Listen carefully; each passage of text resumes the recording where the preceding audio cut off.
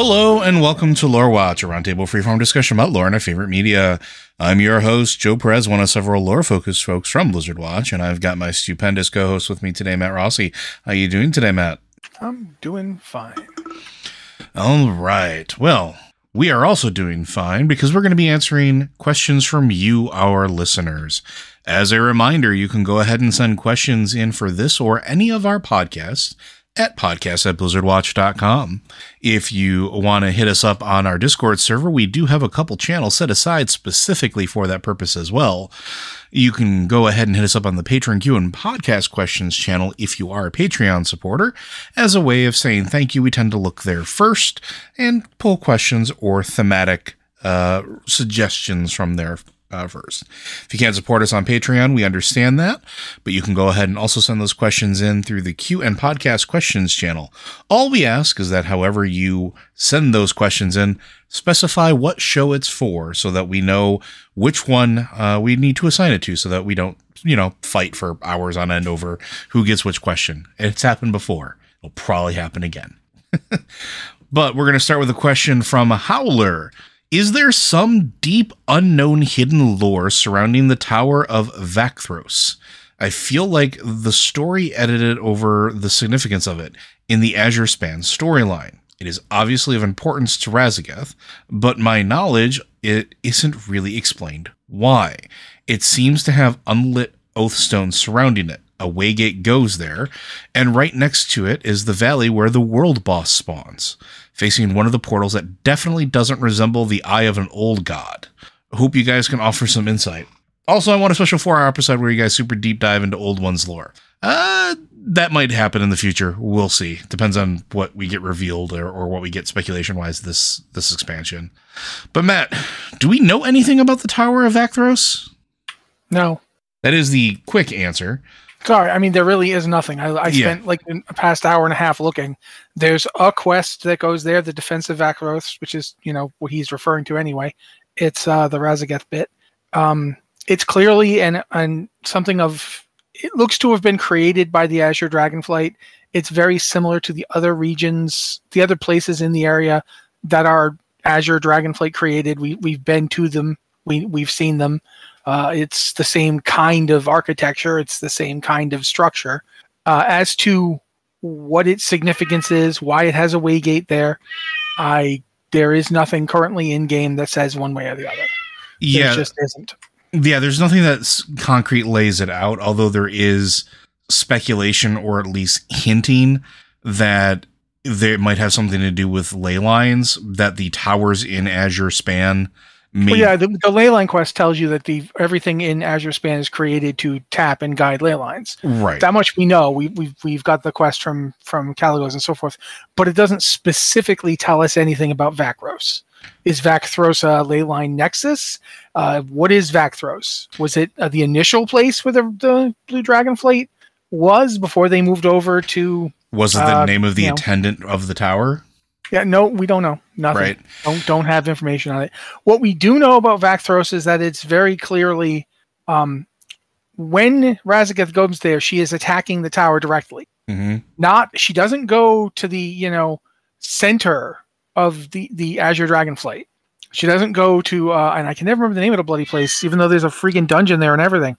When you first go to get Kalecgos, he's wandering around the place where he eventually summons the image of Sindragosa. She doesn't go there. That's not where Raszageth attacks. Raszageth attacks Vakthros. So it clearly has a significance that we do not know. Is it part of the network that provides power to hold the incarnates? I mean, we don't know that either.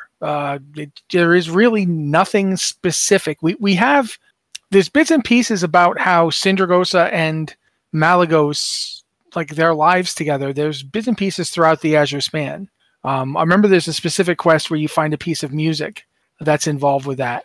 It's kind of like telling the love story of Sindragosa and Malygos. But in terms of what Vakthros' significance, or indeed most of the Azure Span's significance, is not known to us. Like, what were they doing in the Azure Span? Magic? Like, okay, that's pretty vague. What in particular? Don't know. Don't know why Vakthros is so important.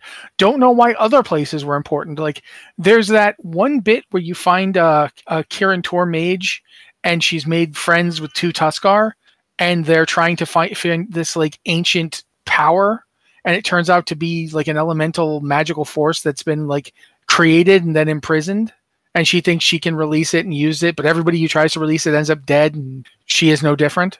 I don't know if you remember that one. Vaguely. Yeah, and I don't know if that one is the one that shows up as a boss, but there's like the boss in the academy where they're talking about how the blue dragonflight had to like, hold it down, and that's very similar. It's an elemental magical force, and they end up having to battle it. Were there a lot of elemental magical forces wandering around until the blue dragonflight rounded them all up? I don't know. But yeah, the entire area is, we get a little bit, we get the surface, but since the blue dragonflight is so scattered and there's so few of them, we don't even get guys like Senegos until like near the end of the zone. And by then we're already moving on to deal with other things. It is an interesting thing though too, because the blue dragonflight is one that's had probably like I mean, they've all had a bunch of turmoil, but in terms of like from the very beginning, outside of the black dragonflight, like the blues have had it kind of rough since the very, very beginning. So they weren't exactly the most sharing of the flights for a while. Really, Caligos is the one that sort of changes that. But now we don't know. We don't know what the purposes of these towers are. We don't know if they were there specifically for anything other than channeling or harnessing ley lines, or why it's important. We do know that, their dragons were experimenting and doing other things. We know for a fact that Neltharion was. Who's to say that Malygos wasn't? Or Malygos wasn't tasking different members of his flight, lieutenants or generals, to go and do other things or try other things and experiment with how the arcane energies work. Because again, don't forget, this is prior to magic. Like, these were constructed theoretically prior to magic being so widespread across Azeroth with all of the mortal races. So maybe they were still trying to figure out the depth and breadth of their power, the depth and breadth of what they actually had access to, or what they could use the magic to do. We don't know any of that.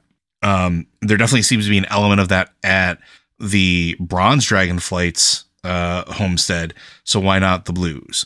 Also, the fact that we often associate the blue dragonflight with arcane energy only, but the towers, like including the Tower of Vakthros, really highlight sort of that icy demeanor. The fact that they did have access to a sort of an elemental power on top of the arcane energy as well. And there might have been some experimentation within that, because most of the other towers don't have huge ice spires rotating around them, not to my knowledge. There's some aspects of crystal and ice for sure, but the Tower of Vakthros seems to stand out about that. And maybe that's what Razageth was looking for, was something like the end result of experimentation or trying to find out what they're up to. One thing that I did see that was posited in some threads, because this is the Tower of Vakthros is something that people have been asking about on Reddit and in forum posts and stuff like that, because outside of the quests that we've been given for it, nobody can really pinpoint why Razageth would feel compelled to do it. It could also be something as simple as it's a weak point in whatever structure the blue dragonflight built that feeds back into whatever network of ley lines that they have. Because we've seen that when the ley lines are compromised, or when certain nexuses are tampered with, we saw this back in Wrath of the Lich King, and we see it here when we're leveling through the Azure Span, and we go through and try to help the Tuskar with the corruption gnolls that are going through and messing with the caves and trying to get the crystals back up and running. Like, it ruins the area. We saw that it had a divine effect. Like, that one little cave, right? How much of that area around it was succumbing to corruption and decay and sort of like falling off that it normally wouldn't have if that ley line point, that cave, had been up and running. Maybe it's something as simple as that. Maybe the blues figured out how to balance the powers, the arcane energies, to make the Azure Span sustainable, because there's a lot of magic elementals running around. There's a lot of nature effects happening. There's that sort of feeling of having, it reminds me of going to Northrend for the first time, where like as you're moving through Azure Span, you see distinct zones of climate, despite the fact that it should mostly be cold. And part of me feels like maybe the Blue Dragonflight did that intentionally to make it inhabitable for creatures that weren't, keen on the cold. And maybe that's part of it as well, because it's fighting back nature. And that's something that Razageth would have an issue with. Potentially, it's fighting back that elemental, like, stranglehold of that particular section. But Matt's right, and we can speculate all day long, but ultimately, we don't know. And until they tell us more, we're not going to have an idea. But I hope we're going to get more. I mean, one would suspect that as we progress further along, we're going to get some more interactions between Kalecgos and why can't I think of her name now? You Sindragosa. Sindragosa. Yeah. Like get some more interactions between there as he sort of uncovers the history of the Blue Dragonflight. Because don't forget, a lot of that's a mystery to him too, right? So that's part of why he wanted to find the library in the first place, the whole nine. So I don't know if there's anything else to add to that, Matt. Anything? No, I mean, there isn't anything else to tell people. Yeah, we could sit around and guess all day. I mean, we've done it before. We have. Certainly nothing holding us back. But in terms of what's actually in the game, there is not anything that tells us specifically why the Tower of Acthros or any of the other locations along the entirety of the Azure Span. I mean, the Cobalt Assembly, what did they used to do? Because even they just came back. Mm-hmm. They weren't, what's the deal with the Cobalt Assembly and all these blue dragonkin around it? Why is it there? What does it do? Why is there a magical bomb site directly to the left of it? Yeah, I mean, there's a lot of stuff. There's a lot of places in the Azure Span in particular. Like for all we actually got a fair amount of understanding of the Waking Shore when we went there. We the places we went, we knew what they were, we knew what they did. But it's interesting in that both the Red and the Black Dragonflight shared the Waking Shore. Mm-hmm. But the Green Dragonflight had pretty much the entirety of the Onaran Plains. I mean, they shared it with the Centaur, but there was no other Dragonflight there. The Blue Dragonflight had the Azure Span, and aside from Worm, the actual city. Oh bloody heck! I can't remember the name of the city. Feldrassus. Thank you. Other than that, I mean, the entirety of that zone is the Bronze Dragonflight. There's no other Dragonflight in that zone. But there's the big city that comes down from Tierhold, and from there, there's the water goes across to the Ruby Life Pool. So it's just interesting to think about what were the Blues doing, like that they had what is it about Vakthros that either offended or interested Razageth, because we don't know, we have no idea what Razageth was doing there, why she chose to attack it. I mean, it could have been the weak spot idea, it could have been the opposite. You always hear that thing about the chain is only as strong as its weakest link. Mm-hmm. But the truth is that there's another thing is like the link can be as strong as anything. It can be the strongest link, but eventually even that'll break. And if you break that one thing, even if it's the strongest part, you then don't have to run around breaking everything else. Sometimes people concentrate their attacks on a place that they know is the best defended because it's best defended because there's something to get out of it, It's possible that the Tower of Acthros conceals something else. We don't know. So yeah, I don't think there's really anything else. All right.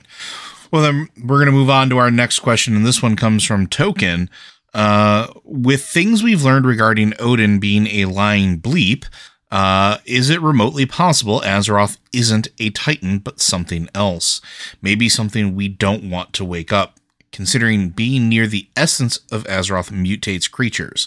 The power for blood, it seems like there's more to Azeroth that I hope we discover sooner than later. I feel like we've talked about this a little bit before, but I'm going to let we have. I'm going to let Matt go on about it. Why? No, you go on about it.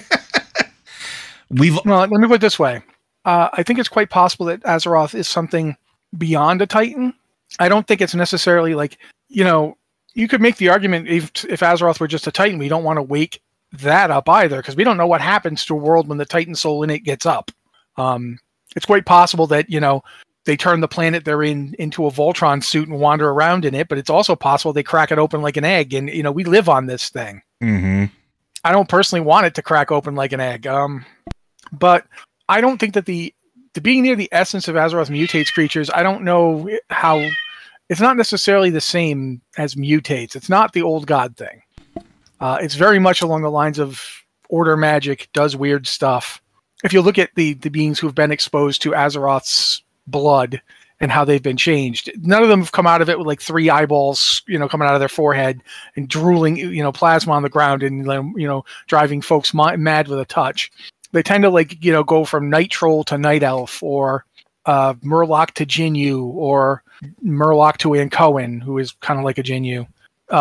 So it doesn't feel like a degeneration type thing the way it does when the old gods mutate things. That being said, we really don't know. And for that matter, we don't actually know what a Titan is. We kind of think we do, but we don't really, our understanding of the Titans is very limited. It's based on a few meetings. And think of it this way. You called Odin a lying scumbag. Odin is a Titan forged. He was created by the Titans to perform a singular purpose, to perform the job of helping cleanse Azeroth of the old gods at the time when they didn't know that they couldn't kill them because they'd never met one before. And that's interesting. They had no real knowledge of the old gods before they came to Azeroth. Mm-hmm. So this wasn't something the Pantheon had encountered before. Because I guess Sargeras, but he went, he went nuts. Off on his own. Yeah. So if you think of the old gods as specific entities created and thrown into our reality by the Void Lords to exert their influence, to try and create a void being, they were looking to create a void Titan. We've been told that. Maybe that's true, maybe it's not. If we assume that it's true, then it's quite possible that whatever a Titan is up for grabs. It's debatable what a Titan is. And that's why Titans love order so much, is because with order power, you can lock it down. You can be this thing. Think about the old gods are constantly arguing there's this myriad of paths. There's, the 1,000 truths. That seems to really bug the Titans. And it's not the same as fighting the light or whatever. It's, the void, the void says there's 1,000 truths. The light says, no, there's only one truth.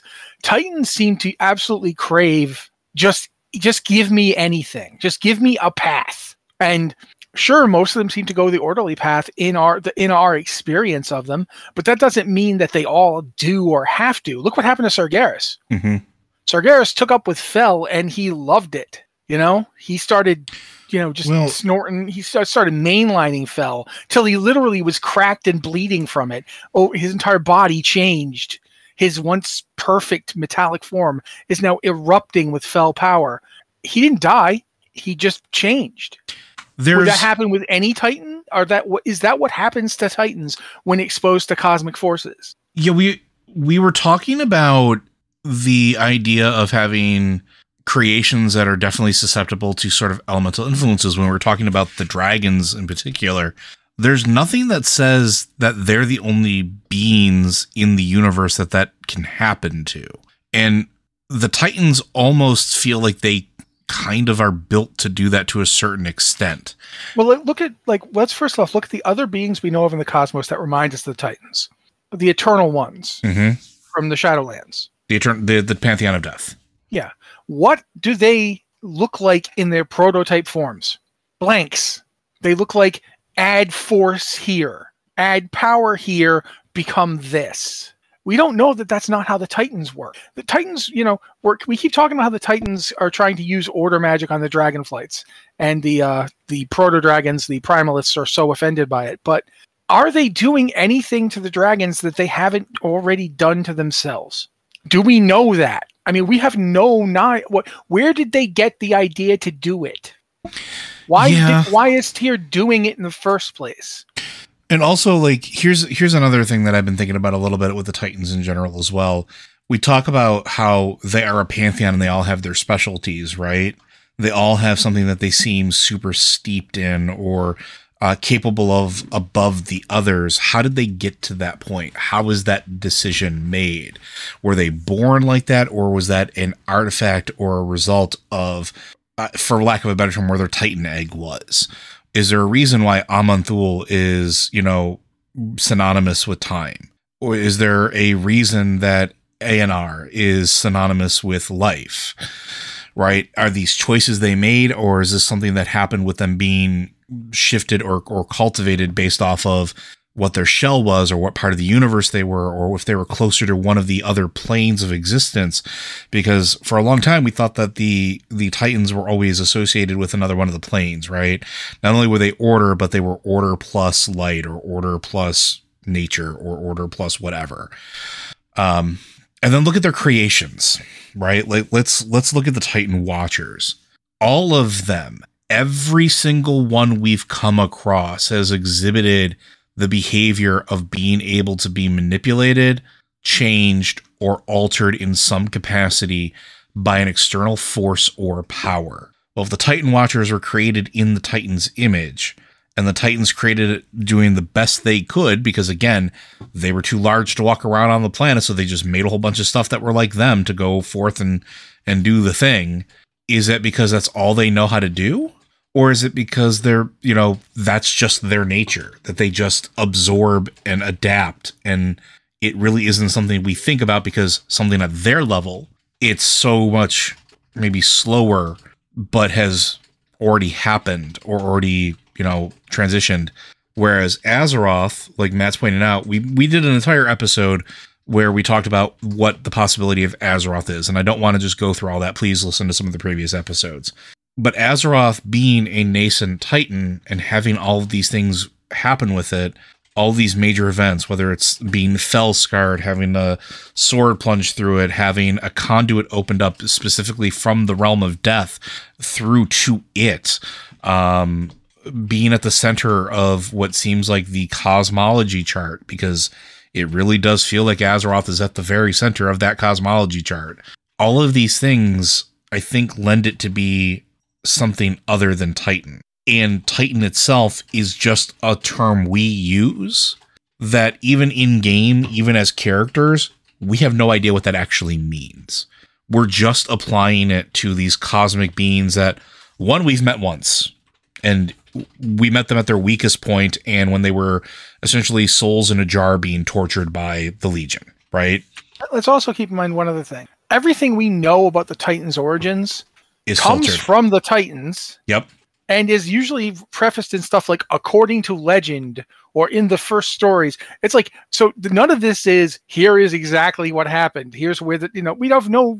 There's no frame of reference to tell you where the Titans came from, how long they've been doing this, how, what even they're doing other than ordering the cosmos. What does that mean? Now there is some interesting possibilities with that as well, because Shadowlands, the brokers seem to know more about that than we do. And yes, it's a different perspective, but the brokers seem, if you go through like the grimoire of the Shadowlands, like there's a lot of stuff we've talked about where like they seem to have a better understanding, not just of the Pantheon, but also specifically like the Titans and what else is out there in the universe.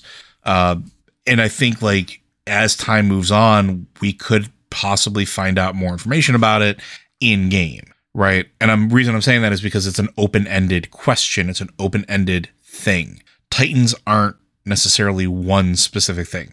In literary terms, they're essentially a MacGuffin, right? They serve this all-powerful thing that we've been chasing after for so long and is the cause of so many things, but they're still nebulous enough that they could be redefined or could be narrowed in on from different perspectives now that we know that different perspectives exist. And going back to the whole Odin thing, we know that Odin didn't want to tell us about the first ones, and they didn't want to tell us about really the truth about Titans, the truth about this other stuff. And it kind of makes sense, right? Because if you understand those entities, now that's essentially a vulnerability that's being exposed. So couching it in legend makes more sense. Making them these mystical beings that are nigh unto gods makes sense. Tiny mortals will revere them. Tiny mortals don't think that they can kill them or have any worries about it. They don't think too hard about the rest of the universe or what else is out there. They just go on about their tiny mortal existence, knowing that the Titans watch over them from wherever they are in the universe. And you don't have to worry about people trying to essentially, for lack of a better term, kill God. And we know that Titans can die. We know that the Pantheon of Death can be not necessarily killed, but repurposed or remantled. Like these beings are not necessarily eternal, right? And keeping that from us makes sense from his perspective. So total package, ultimately, we have no idea. And I hate to say it like that because I know people want us to have ideas and they want answers to these, but so do we. Well, also, I mean, like right now, I could tell you, Joe and I could start an argument right now because I feel like he's wrong about something he just said. Which is possible. He said that we know that they can die. But here's the thing. Can they? Argus supposedly died, and his essence going to the Shadowlands almost blew the place up. He wasn't supposed to be there. And the jailer was trying to use Argus to basically steal the mantle of the Arbiter back and personify it on somebody else so he didn't have to deal with it anymore. We stopped that, and we gave the mantle to somebody else. Pelagos. We made him the new Arbiter. But that's like, Argus was not supposed to be there. What does that mean? Why don't Titans go to the Shadowlands? Why are they not supposed to be there? What are they to our reality? That's the other thing to think about. Like, the other realms of existence, like the Shadowlands and so forth, are almost like simplified from ours. They lack in the complexity of our reality that has all the different stuff in equal measure. Everything, every elemental, every one of these forces that are in this cosmic cosmology, whichever direction you look at it from, exist in our reality. And they're all here more or less equally. The Twisting Nether is primarily Fel. The Void Lords dwell in a place that is primarily Shadow. The Shadowlands are a realm of primarily Death Power. But in our reality, all these things exist at once. And the whole idea of where you're told, like, the whole purpose of the Shadowlands, what it's there for, what anima exists for, but we're told that by beings from the Shadowlands. Mm-hmm. And that's the thing, is as we keep going through this, we have to keep keeping that in mind. Who is telling us this? Like, when the brokers are talking about the Pantheon and the Titans, you should never trust a single word the brokers ever say about anything, ever, because they are liars. And you know who tells you that? They do. When you go to Zereth Mortis, other brokers who've become quote-unquote enlightened tell you that the other brokers can't be trusted. That they're not there to help anyone, and they're certainly not there for anything like understanding. They're there to make a profit. That is what their deal is. So at the same time, it's worthwhile to get their perspective because they certainly might know things that others don't. Everything they tell you is suffused with their viewpoint, which is, how is this going to benefit me? So it's really fascinating. As we get more stuff, but it's slanted. You have to look at it. Anything the Titans have ever told us about the origins of the universe, you have to look at it from the perspective of the Titans. Everything the old gods tell you, you have to be careful with what the old gods tell you. And it is really interesting to see, like, one of the things I really do want to see in the future is more stuff from the perspective of the light. Because we've seen, at least in one reality, that the light can be incredibly dogmatic. Is that the right word? Yeah, I think dogmatic is correct. We've seen with the light bound. Was that what they were called? The light bound. Yeah. The light forged. The light bound. The light forged are the ones in this reality. Yep. But the light bound in the other one. Yep. Yeah. The light bound absolutely didn't seem to. They seemed very militaristic and very much about just, we're going to conquer this planet. F it. We're not sharing it. And there's all these different perspectives carry with them some truth. Not to quote Obi-Wan Kenobi, but it was true from a certain point of view. Mm-hmm. So yeah, I do think that one of the things we really are going to figure out sooner or later is that Titan isn't as simple as the thing Amanthul, and his Titans do is not what all Titans do. Agreed. Yeah. And Matt's right. We could argue about it and it comes down to semantics. So we're not going to do that because we'll be here all day. I mean, the show is going to be long regardless. There's lots to talk about. But also, I mean, stuff we might believe now, who knows? There could be something comes down in this expansion because we are going to be looking at what the Titan Forged are doing on Azeroth. Like, we're seeing, like, the whole thing with Tierhold and the mystery of the recreation of Tears. Spoilers, but we've talked about it before.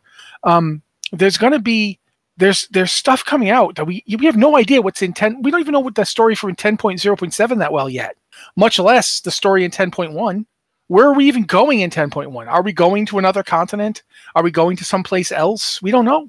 So yeah, I feel like a lot of this It's like just like when we were at this point in Shadowlands and we were saying, guys, there's plenty of expansion to go. Get ready because we will learn more stuff, and we did. So it's going to be like that in terms of what the Titans are, what Azeroth is. I honestly believe to this day, I believe that the first thing we learned, the biggest thing we learned in Shadowlands is that there are these various places called Zereths. Yes. And each Zereth is tied to one of the realms of existence. We now know from what Odin says that there's a Zereth Ortis. Not just Zereth Mortis, there's Zereth Ortis, there's probably a bunch of other Zereths. Zereth Vitalis or whatever, I don't know. But they're all out there. And they all link to Azeroth. Azeroth might mean, in whatever language is being used here, it might mean, Nexus of Zereths. Like the crossroad of Zereths. Yeah, a Zereth Oth. Yeah. We don't know. But I definitely think that that's something that we'll get at least dribs and drabs on. So yeah. Yeah, it is an interesting perspective, which we're going to have to return to later on after the expansion has progressed further. But we're going to move on to the next one here. So thank you very much, Token. We're going to move on to Godzilla, our favorite radioactive creature. The Obsidian Brood has been on my mind a lot. They haven't done much yet, but they all seem to have strong personalities in their brief interactions. A few that stick out to me. Osoria's visage from a form of a Draenei, Ivorian and Visalia's tendency to party a little too hard, and annoyance with Sibelian. Their partying ways make me think of Vex and Vaz from Critical Role. The Baskilians' attempt to convince that Wrathion needs us more than we need him, which I would argue is more the case for Sibelian, who should really be trying to earn our favor. My question is this: of the Obsidian Brood, who are your favorites, and what would you like to see done with them come the future patches? You really liked the one Brood Mother, didn't you, Matt? Do you want to talk about her a little bit?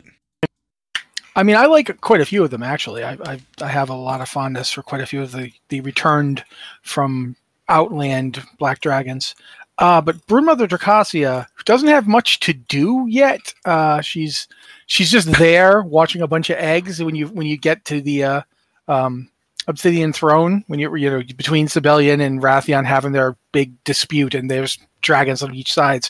Dracasia is one of the ones who came from Outland, and she's got a bunch of dragon eggs and a few whelps kind of just sitting there, and she's like, yeah, they're not all mine.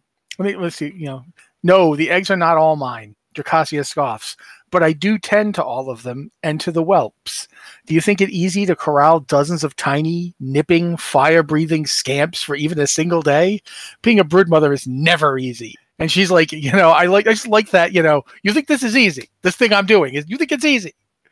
Because she has a real, I just need a nap. I need just a nap, just one nap sort of energy to her. I don't know. People have pointed out, does that mean she's Sibelian's consort? She might be. But we don't know. Yeah. We don't know. She might be one of his descendants. We know that he was, for all that, I feel like a lot of people view Sibelian as this utter interloper because they played Horde.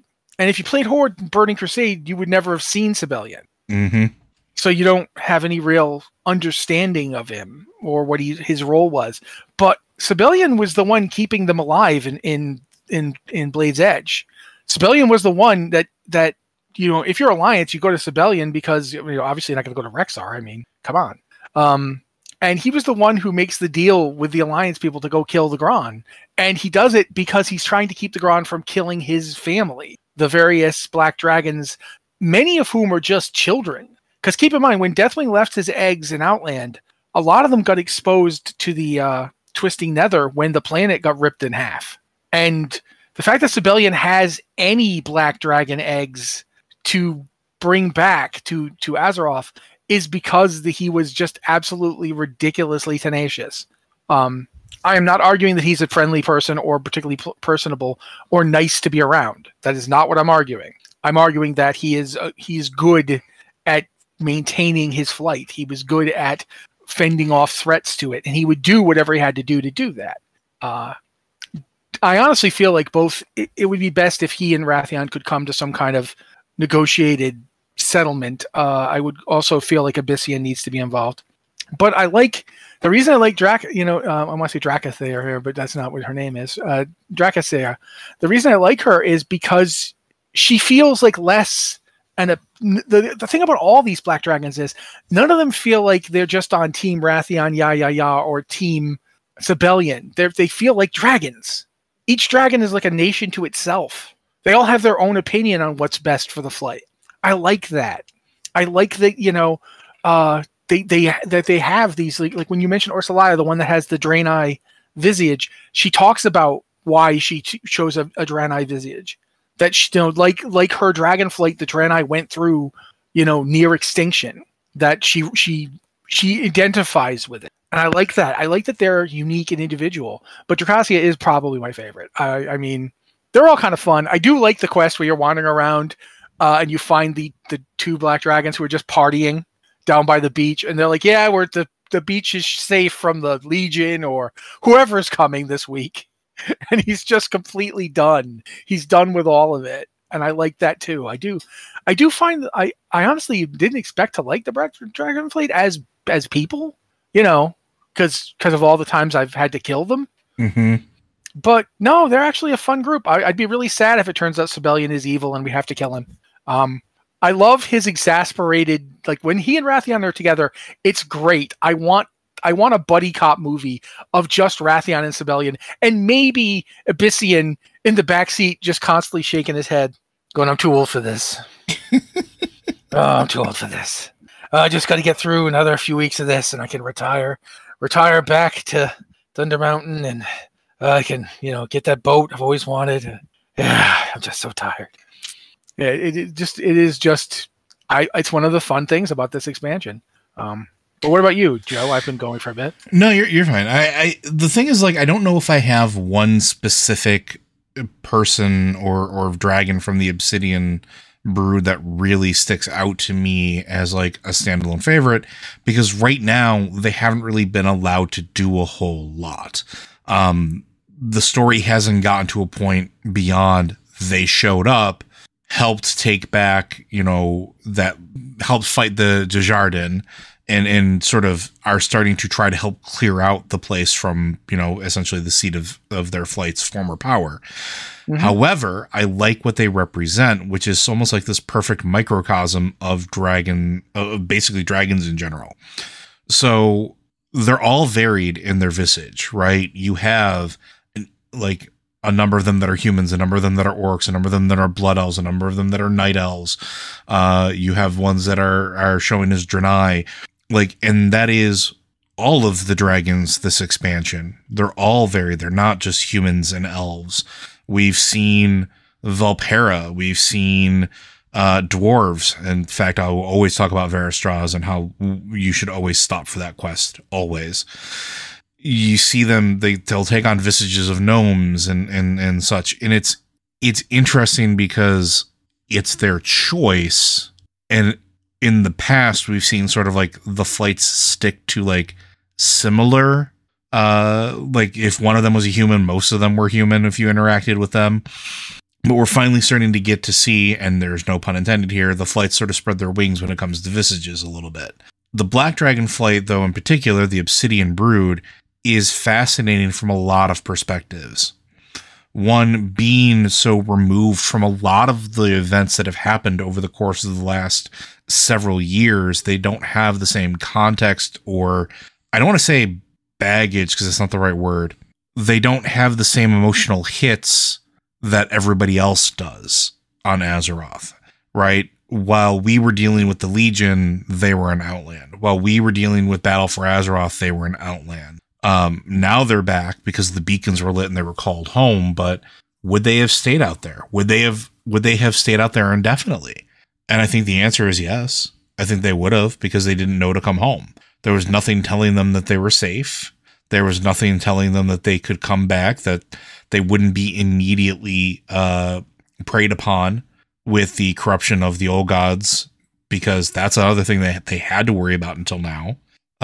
Because legitimately, until we sort of poked N'Zoth with the reorigination device, I'm not calling him dead, because he very clearly is not. Yeah, but we saw that with Abyssian. We saw what happened when Abyssian left Thunder Totem. Yeah, but that's what I was going to say. Like, while N'Zoth was still around, we saw what happened immediately. And now it's safe. Obsidian is moving around. Yes, there were some other factors with it, but now it was safe for this brood to come back and not be part of that bargain immediately and not be susceptible to the whispers and the hatred. And watching them interact with the other dragonflights is really what I want, because it's complicated and it's messy. And again, going back to Veristros, like his best friend, the person that he loved the most probably besides his own brood, was a black dragon, and how complicated and messy that was when everything went down. And I want to know more about how they got corrupted. What was the actual bargain? Why was it more than just Neltharion? And also, why didn't Neltharion have a backup plan for the rest of his brood? Or was Sibelian always the backup plan? Right? They're complicated, and that's what I really enjoy about them. And I want to see them interact more. I want to see them eventually going to Thaldraszus. I want to see them interacting with the other dragon aspects or pseudo aspects, whatever you want to call them. Because really, only Rathion's done that. Sibelian hasn't. Sibelian's talked with Alexstrasza once. I'd like to see more. So, yeah, the problem with an expansion this big, with the cast this varied, is we are never going to get enough of some characters. We are not going to get to see as much as we want to. Mm-hmm. It just isn't going to happen. And I mean, think about all the stuff you wanted to see in Shadowlands that you didn't. At no point did Mankrik show up and have a chat with his, deceased wife. At no point did we get Thrall and Mom beyond a few like little half moments. Thrall and Dracula did not get to talk much. We didn't get a Varian moment. No Varian moment, other than like in the Anduin fight, I think. Barely. Not even. Barely. And that's just the thing. You're never going to get everything you want just because there's just so much. Think about all the characters in this expansion. Joe mentioned that the Dragonflight hasn't done much beyond what they've, they're doing that thing in the Waking Shores, but you don't get to see them very often. And your interaction with them is mostly based around going out and doing the reputation grind, really. They're not, I think they're a little bit of their presence in the dungeon, but even then, not much. It is what happens with the story this big and sprawling. There's not going to be time for everybody to get to shine. And sometimes the characters deliberately only just kind of show up. Remember Thistly Crow? Mm-hmm. I haven't seen her in a while. But when she debuted, no one expected to ever see her again after it. But everyone loved her, and so the writers were like, "Oh, okay, we'll put her in some other stuff then." That's just the way of things. There are too many characters. So yeah, I do think that unfortunately we might not get to see enough of the Obsidians, the Black Dragonflight. But what we have seen so far is amusing to me. I really do love the cantankerous. I'm busy. I'm trying to watch all these dragons. Do you have any idea how hard this is? It's not like Sibelian's going to come watch him. He has other things to do. So yeah, I do. All right, we're going to move on to our next one, which comes from Galv. Greetings, keepers of lore and forbidden knowledge. I still find myself thinking on the elemental lords empowering the primalists and, well, somehow at the end help them to understand Azeroth herself is not the enemy. By extension, we will have them aiding Azeroth by the end? ? Probably not. Like, the thing is, you got to understand from the elemental lord's perspective, right? Before the Titans showed up, before the old gods showed up, they had no idea that this was a Titan planet. They just existed. They did their thing. They waged their wars, and they had their little, elemental sort of areas carved out for themselves, and they did their thing, right? They were living a perfectly fine, happy-ish existence as far as gigantic elemental beings that are comprised of spirit infused with elements can be. Then along comes the old gods, flung to this planet from the void. Bits of voidy goodness turned into fleshy bits of corruption that landed on the planet, subjected them to basically becoming their generals and becoming their forces within their armies to supplement what they were birthing from the flesh of their own Black Empire to begin with, and still forcing them to fight each other, but now not having the freedom to choose when to do so. Then along comes the Titans, and the Titans are like, well, we can't have this. Well, we're going to try to deal with these old gods. Can't deal with that. We're going to make some Watchers. Okay, Watchers, go fight those elements over there. And they go fight those elementals. And what do they do with them? They imprison them. They imprison them for thousands and thousands and thousands of years where they're not getting any of the spirit that is used to sustain them. They are trapped. They don't have any free will or choice. They can't leave where they're at. They're basically just more subjected, right? They've been again made to be brought to heel. Then along comes us, and mortal races do our thing and break down the elemental wall barriers and bring them out and fight them a little bit and then punch them back down and then try to bring them back. And then we enlist their aid to help with fighting the Legion. Now, we didn't enslave them, thankfully, but we did sort of not really give them much of a choice, right? And they did it because Azeroth is kind of where they keep all their stuff, or at least somewhat keep their stuff. But they don't really care. They don't want Azeroth to wake up, but they also don't care about the Titans. They don't care about us. They don't care about the paltry war that we wage. Why would they help us? What would possibly persuade them to do anything aside from maybe buck against the old gods? Do you have an opinion on that, Matt? I do, and you just expressed it. Good job. I mean, there's certain things we could point out. But ultimately speaking, from the elementals' perspective, especially the elemental lords, they went from unquestioned domination of the planet. All of Azeroth was theirs to roil across and fight on and scrap in, and they wanted more. They wanted more spirit energy, and they obviously were desperate to get it and were willing to do anything. And then this other group invades. The old gods invade, as you pointed out. All the stuff you said about that. Old gods enslave them. Then the Titans show up and lock them in prison. It's not like they particularly like either group. Mm-hmm. I think they still have to do stuff the old gods tell them to do because of the binding. And rather than break that binding, the Titans just lock them all in like a new version of the elemental plane. Yeah, because they could have. They could have used that Cipher of Damnation to free them. They could have, but they chose not to. Maybe. We don't know that the Titans could have broken it because we don't know that the Titans understand it. That's the thing about the Titans is the Titans were so confused by the old gods that they started trying to study one and just ended up creating another one. So it's possible the Titans have no idea. It's possible the Titans have no idea that they should even try to free the elementals. They might not even know why the elementals were fighting on the old god side in the first place. Not because they're not intelligent, not because they're not powerful, but because they have a very proscribed view of what the universe even is. The Titans strike me, going back to like Persian and Zoroastrian / Manichaean worldviews. One of the things they always remind me of is that concept of paradise. Paradise, the root of the word paradise is a Persian phrase that means the walled garden, paradisia. And by a walled garden, it means paradise is cultivated. Paradise is grown. You come in from the desert and you come to this oasis and you come into this building and there's this walled garden with like plants on every level. It's like terraced. It's got life but it's all very carefully shaped. And that to me is how the Titans approach creation. That's how they, like every world they come to, that's what they try to do to it. They don't want it to be sterile and cold and without life. They want it to have life, but that life, they want to have it very strictly controlled. They're gardeners. Gardeners love life, but they don't want to just have a garden full of whatever shows up. You'll never find a gardener who just lets the weeds take over and is perfectly happy with it. They want specific things. And that's what the Titans are like. And I think as a result of that, they never even stop to consider the elementals as beings on their own. They just looked at them as a problem. This is keeping this place from being the way we think it should be. We will remove it. And so, yeah, why would the elementals want to help the Titans? They wouldn't. Would they maybe want to help Azeroth? Debatable, because the past however long they've been imprisoned, keep in mind it's a lot longer than 10,000 years. They've been prison for a very long time.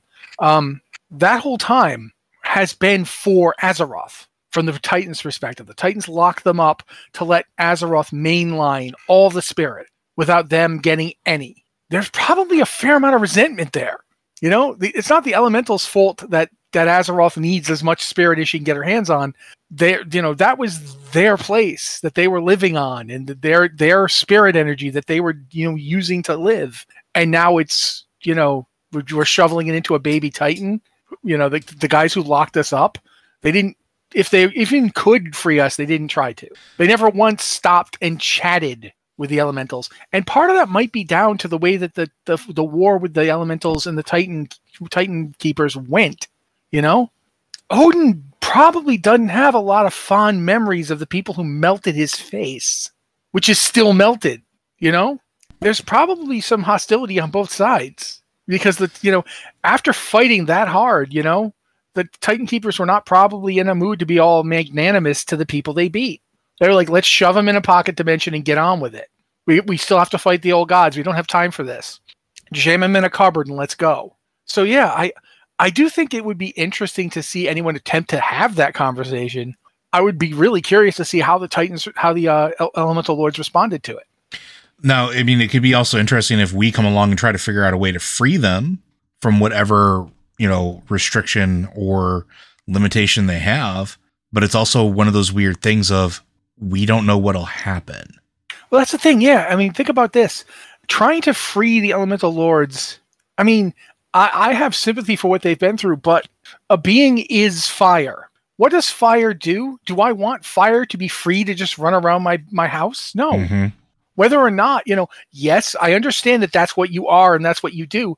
However, I can't live here if you do that, so I'm not going to just let you. Look what happened to Orgrimmar.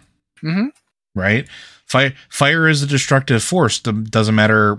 It is also a force of life, as we've seen through the dragonflights, but also, like, you know, using the ash from a fire can help seed a field and so on and so forth. You know, a basic campfire. Yep. You know, the true war chief of the Horde. That guy, you know, when we're talking reality here, a basic campfire can keep you from freezing to death. Yep. It can let you cook food. Yep. But that doesn't mean you set the entire encampment on fire every night. You know, it's real hard to sleep. It's a delicate balance now, and that's what I'm saying. Like, when I come back to what could you possibly offer them that would get them to come to a treaty, right? Because, like, from the Titan Watcher perspective, I honestly, personally, outside of Odin, like, Tyr would probably be down to chat about it, but Odin definitely wouldn't.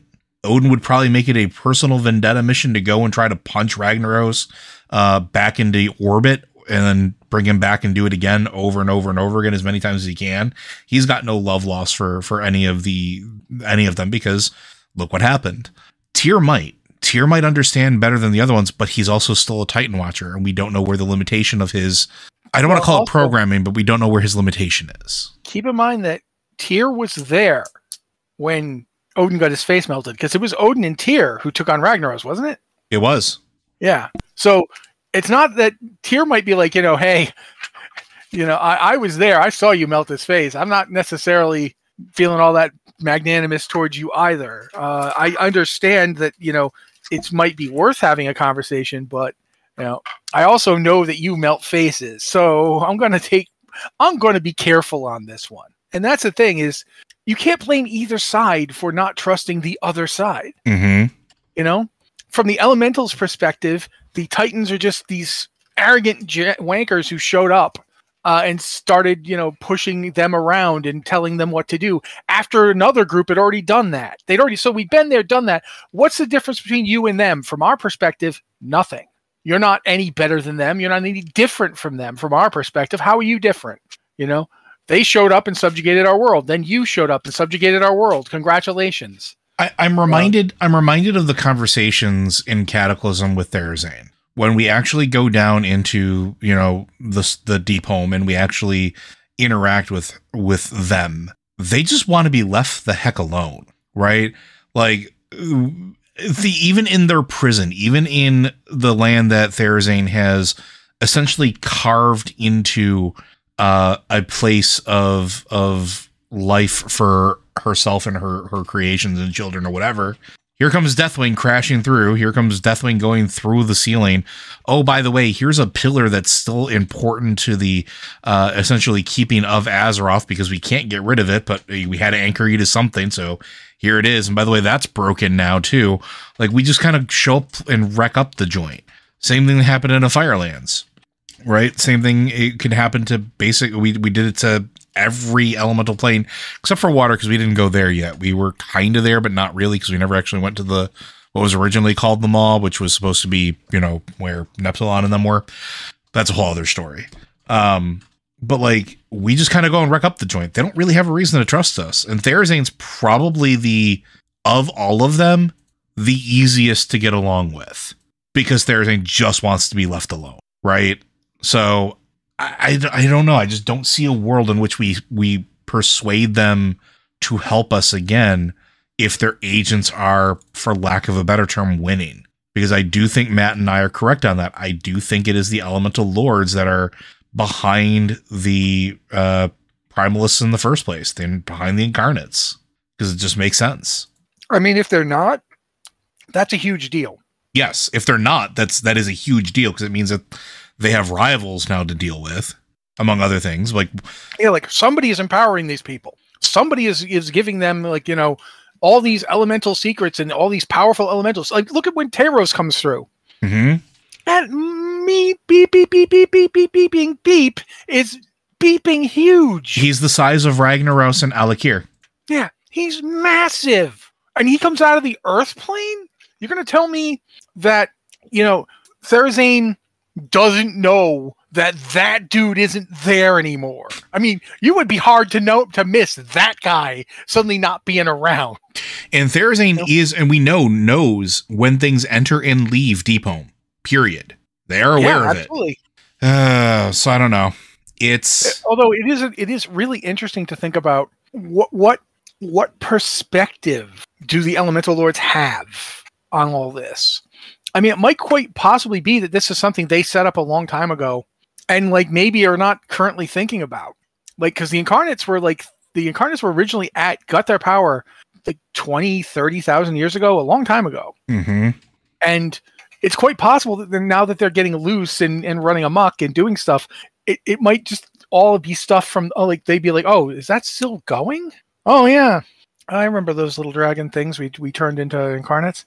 Yeah, that we kind of figured that just wasn't doing anything anymore. All right, well, cool. Good for them. I mean, we don't know. The perspective of an elemental lord is something we've not had a lot of time to think about. We've gotten the perspective of the old gods and the titans. It could be flawed, it could be lies, but we've at least had stuff saying, this is what they're doing. This is how they think about things. We have never had that perspective on the elemental lords. The closest we've gotten to it is the Shaman Order Hall quests in Legion.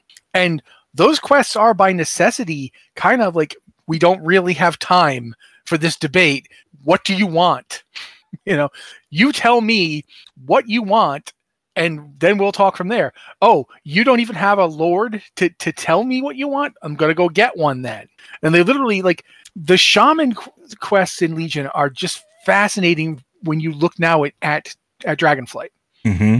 Because in a very real way, the Shaman Order Hall quests show you all the different ways shamans interact with these spirits. They show you, it goes all the way back to Drekthar. When Drekthar is talking to Thrall in Lord of the Clans, one of the things that Drekthar tells him is that they're talking about the fifth element, which is spirit, which we now know is probably anima. And Drekthar basically says the shaman's role changes. You have to look at each element and how each element interacts with this world. Sometimes you have to be like water and flow.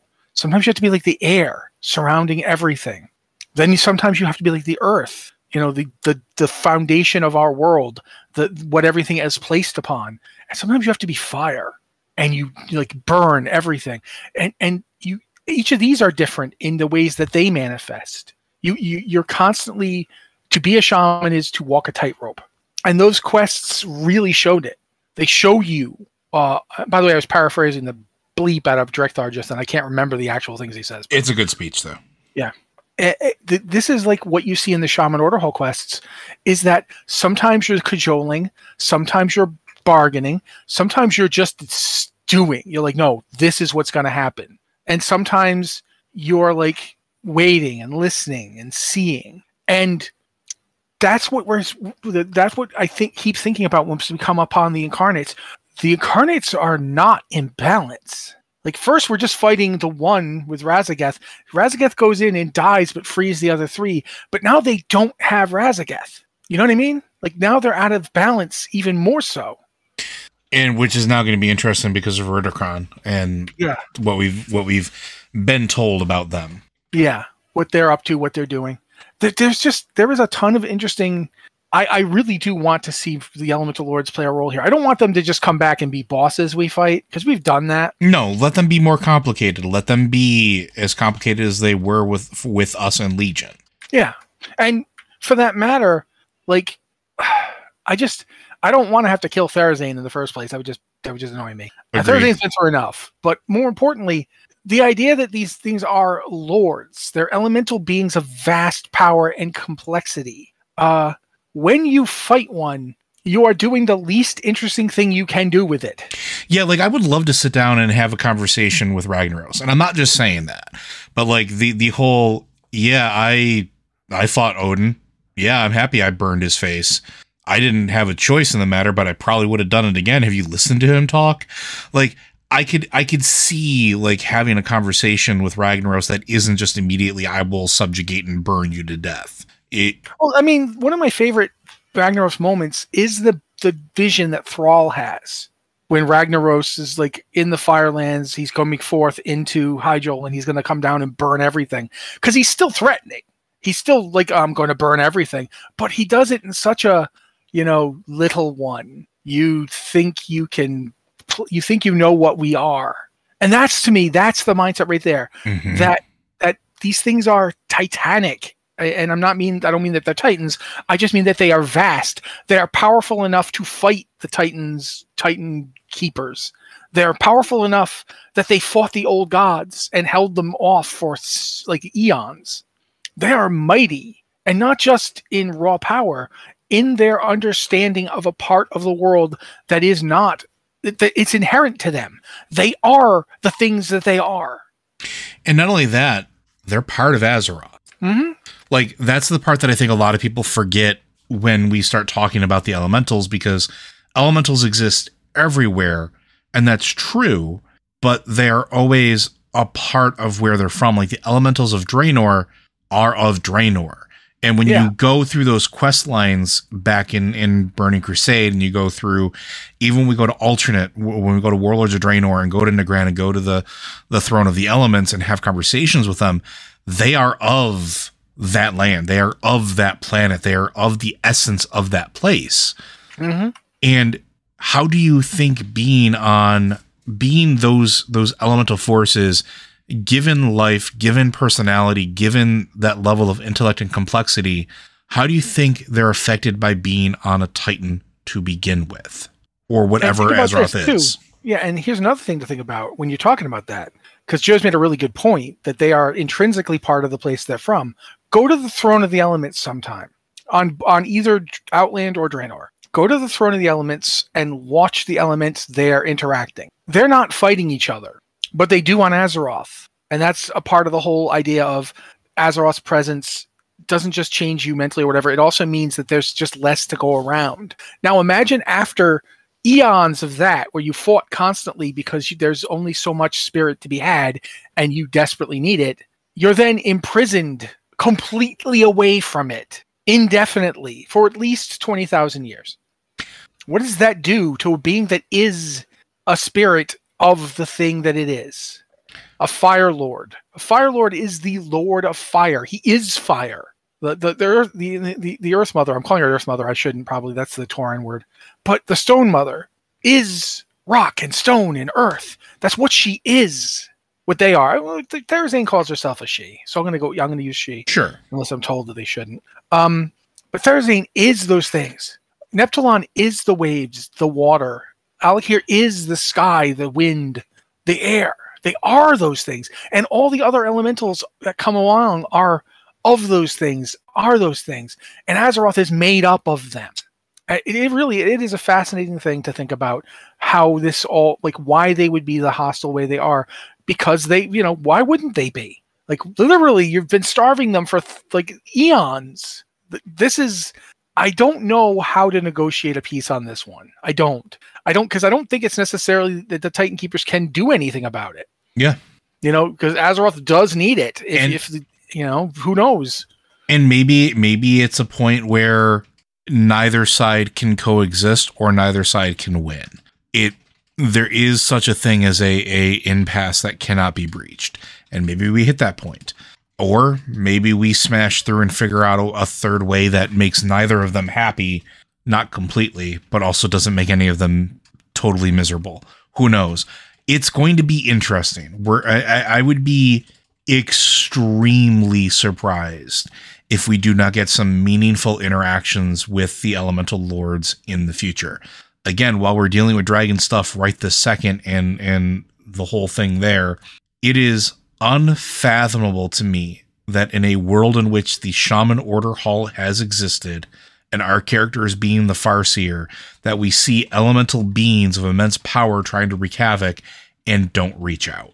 The fact that we haven't had a quest about it is interesting, and I'm hoping that there might be something soon, because I can't imagine that even like the most gnarly and wizened of the shaman that are out there wouldn't say, yo, maybe you should call up the people that you put in place and find out what's going on.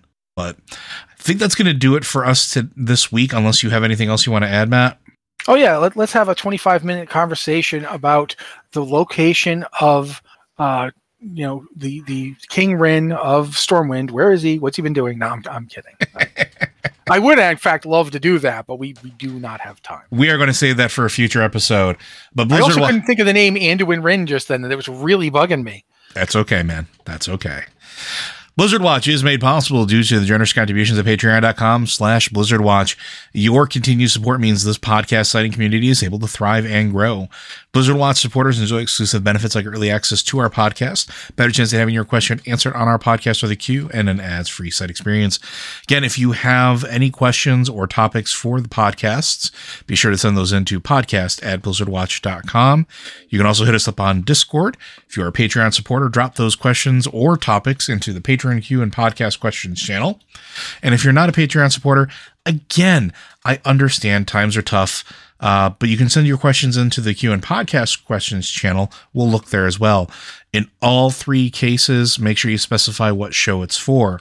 And also, as a reminder, please be sure to share our show with your friends or people that you think might be interested in hearing our take on what's going on there, because that helps just as much as those of you that support us on Patreon. But with that, folks, we'll see you next week.